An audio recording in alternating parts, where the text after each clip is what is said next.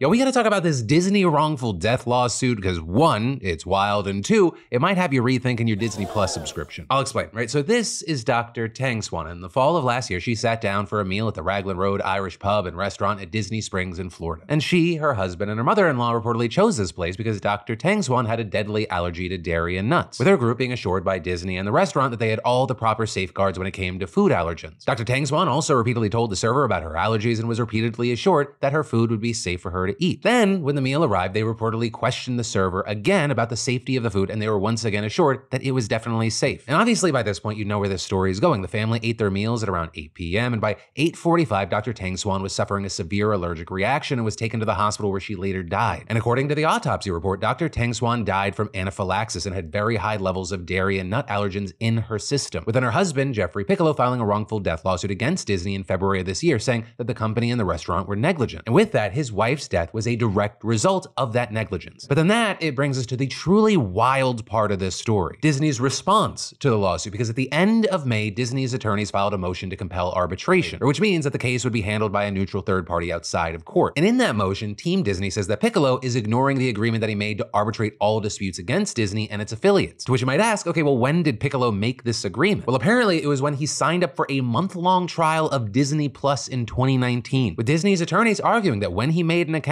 through the Disney Plus website, he had to accept the subscriber agreement in Disney's terms of use. And those terms included the clause agreeing to arbitration. And then also saying Piccolo had agreed to Disney's terms when he bought the tickets online for their 2023 trip. Now with that, Piccolo and his attorneys have responded, calling Disney's argument preposterous and saying that it, quote, borders on the absurd, and arguing the notion that terms agreed to by a consumer when creating a Disney Plus free trial account would forever bar that consumer's right to a jury trial in any dispute with any Disney affiliate or subsidiary is so outrageously unreasonable and unfair as to shock the judicial conscience, and this court should not enforce such an agreement. And notably with that, Piccolo's attorney adding that Disney is, quote, explicitly seeking to bar its 150 million Disney Plus subscribers from ever prosecuting a wrongful death case against it in front of a jury, even if the case facts have nothing to do with Disney Plus. But for now, we're gonna have to wait to see what happens because you have a hearing scheduled for early October to settle this situation. But in the meantime, of course, I'd love to know your thoughts.